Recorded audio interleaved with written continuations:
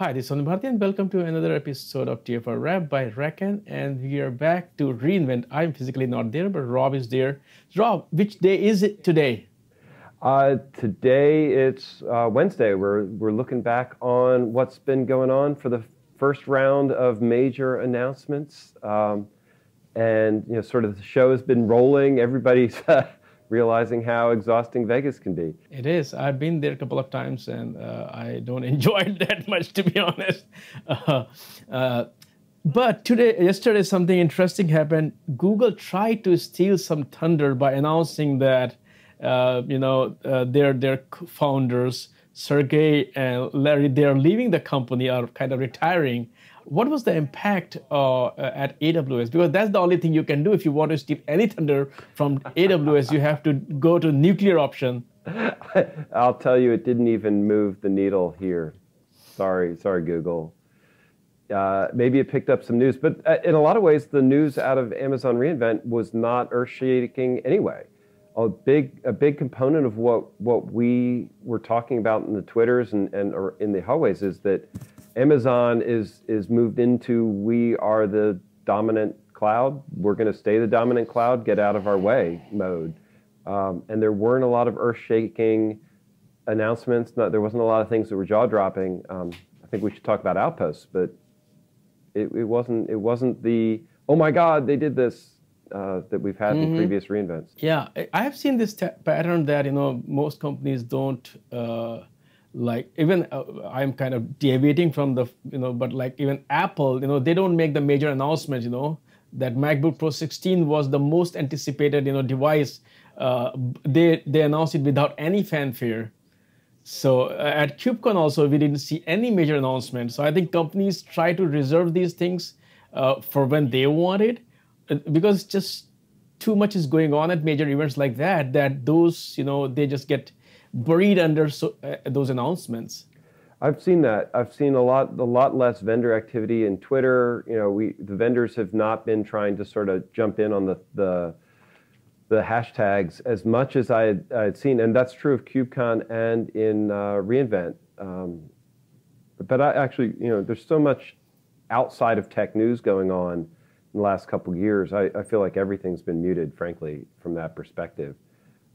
But the message was very clear from Amazon. It's, we are the dominant player. As much as they want to sort of soft sell that, they are in every category, adding and expanding and pushing into categories you wouldn't have even thought they needed to push into. There were some announcements, not the major ones, but anything that caught your attention where you're like, yeah, this is something, why is Amazon doing that? Or, because, I don't care about all the announcement that you were expecting. I'm more curious about something you were not expecting. Oh, yeah, this is one of the interesting things. And maybe we've reached maturity level with Amazon. It's a lot of the things that they were talking about we've been expecting, right? They continue to pull in and operationalize open source projects. Cassandra was the latest here. I am impressed that they got Outposts out and delivered. There was a lot of speculation as to whether they would do that. But as a lot of people say, don't bet against Amazon in delivering stuff. So I can't say there's a lot of surprises from that perspective. And maybe that's a good thing, right? This is what IT is supposed to be about. Really, it's about not having crazy surprises. Yeah, it should be boring, so and things are stable, so you can focus on actually is not chasing the next shiny object. We have seen that in our communities where they just kind of try to ride the hype, wave, and that doesn't last long. And when that goes away, when it fades away, then there are like kind of announcements of demise of XYZ project or XYZ platform. Everything is dead. So long live the new thing. Yeah. And this is, we're getting to a point where Amazon is becoming this de facto choice, and and they're doing a good job of messaging it as the way that you should do IT. It's opening up some wiggle room for us to now position, maybe it's not, and actually have a secondary discussion. But for the most part, the bandwagon is loaded and ready to go. I think that one thing that we're still seeing is some Amazon trying to figure out how to digest Kubernetes, and They haven't shut down their other container management projects. What they've been doing is Kubernetes-sizing them, to turn that, and making them, more Kubernetes capabilities or Kubernetes integrations into these other container projects. But at the same time, Kubernetes hasn't sort of like crept into everything else that's going on, and I haven't seen a lot of operator announcements. Maybe that was all done in the KubeCon session. So it's sort of been like, yeah, yay, Kubernetes, but we love open source. We use a whole bunch of projects for open source. And I haven't even seen, and this isn't the show for it, a lot of pushback on Amazon and the way they consume open source. There's other times when that will be discussed more, but this is Amazon's show, and the people here are Amazon fans. Yeah, I wanted to talk about that, but you mentioned it. When I was VMware World, their major focus was on open source. On the stage, Pelgrim Singer, he said himself, that we had done a very bad job at open source, but they are becoming very aggressive. And if you look at Kubernetes communities, thanks to the Heptio acquisition, and then VMware has been doing a lot of work there. They're one of the biggest players emerging as open source players. They have open source a lot of stuff, but with Amazon, that is not the case. Unfortunately, I have a lot of friends at Amazon. I used to talk to them as press, but now they cannot talk because Amazon doesn't allow them to talk to press. So it's they're consuming a lot of open source projects. When I talk to Linus Torvalds and Greg, they are also making contributions to the kernel, but they're not very vocal about it. And since you mentioned open source, I'm just curious from your perspective, what's going on there? So Amazon, and this is sort of the balance here, and it's worth noting, Amazon is a infrastructure company. AWS is infrastructure.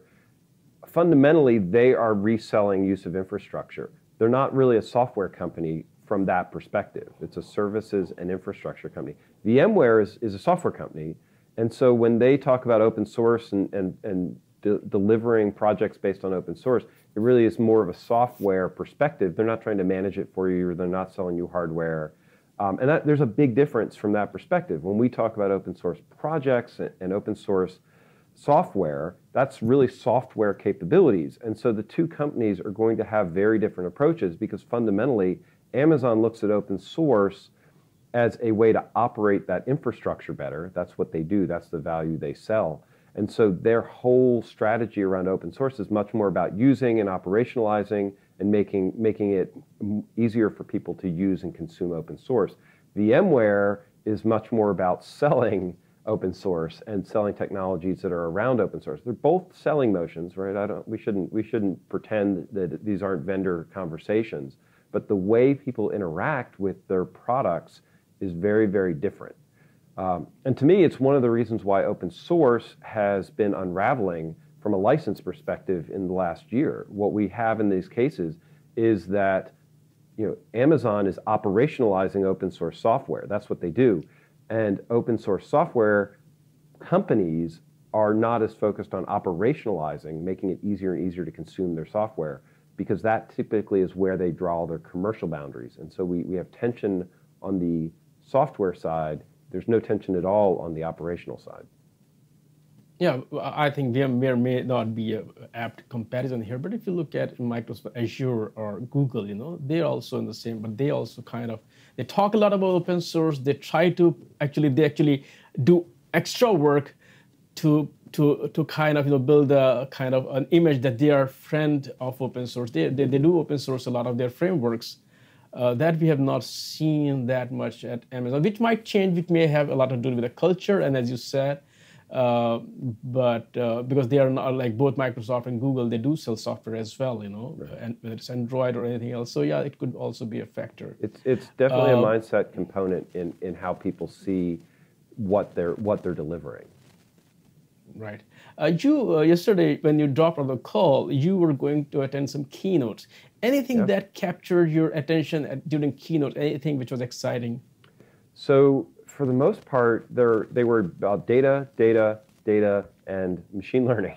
And that's logical. This is where customers need the most help. It's where Amazon makes a lot of money. It really is the thing that gets people to reside in Amazon.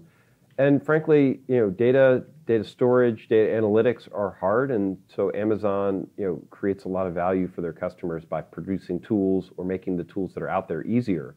And so that's a big part. It's the same thing we were just talking about. I do think it's worth paying attention to outposts, not necessarily as a consumer, but if you're in the market and you're a vendor or a hardware provider or a data center operator, outposts is something that you've got to be scratching your head. And maybe I should define what it is and help people. So outposts is Amazon's answer to on-premises IT. So it is a rack of servers that are made by Amazon, managed by Amazon, delivered directly from Amazon. They become part of the Amazon region that you are closest to, or that the servers are closest to. They're managed through that region, but they have the benefit of being in close proximity to your network. So if you need to control where your data resides, or if you need to control latency to that storage, but you want to use the AWS APIs for certain services, they only have a subset of services, then Outposts basically will extend the Amazon cloud onto your premises or colo or wherever you're going to put it. That's the ad for it. Most people would call that enterprise IT or on-premises cloud or private cloud. It's not new from that perspective. The new thing is that this is a managed service from Amazon. So they are literally bringing their infrastructure in, and it's incredibly vertically integrated because it's Amazon hardware, from all the way up and down. They manage it. It's their box. You don't touch it from that perspective. Right.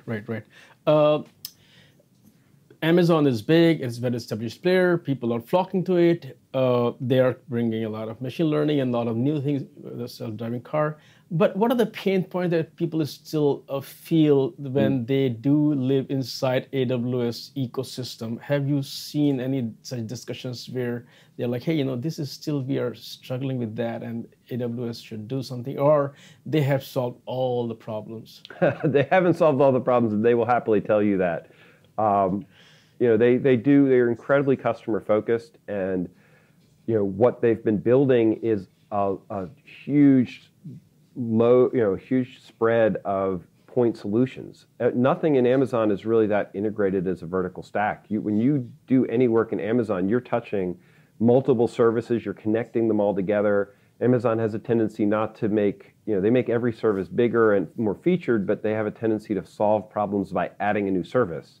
And then you wire the services together. And so from that perspective, it's not a single platform, it's a quilt of platforms. And that's good because you can pick and choose what you want, but it's bad because you're working through a whole bunch of interfaces and tools, and they have uneven feature lists, and you have to know how to wire things together. And it adds a lot of complexity from that perspective. So their platform is sort of becoming this giant jigsaw puzzle.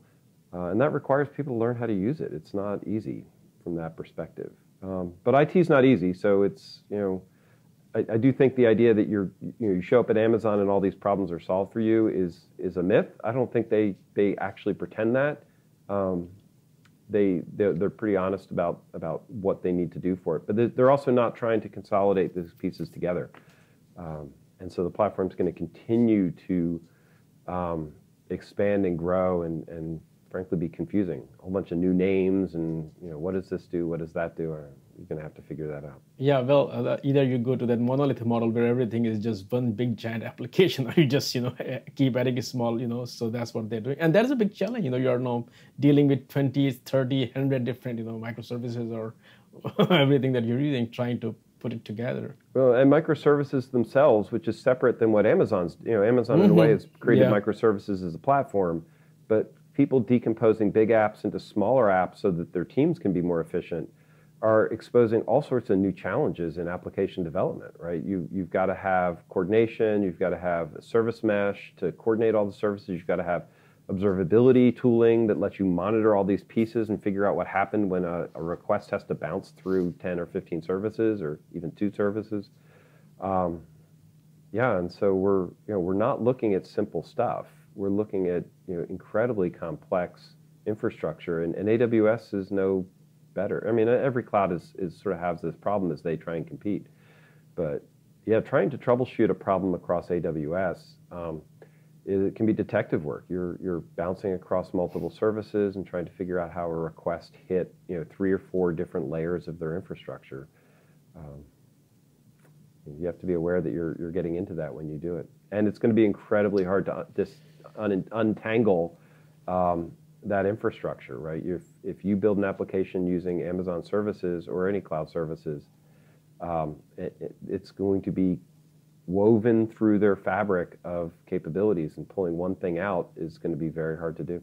Thank you, Rob, for the second day. It's not second, the third day of We're losing count. It's hard. And yeah, and I look forward to seeing you again tomorrow. And hopefully, yes, they want the infrastructure to be boring, but they should make the event exciting. So let's hope there is some exciting either announcements or some gossips that you gather from the event. So I'm looking forward to seeing you again tomorrow. I'm looking forward to it, Swap. Thanks.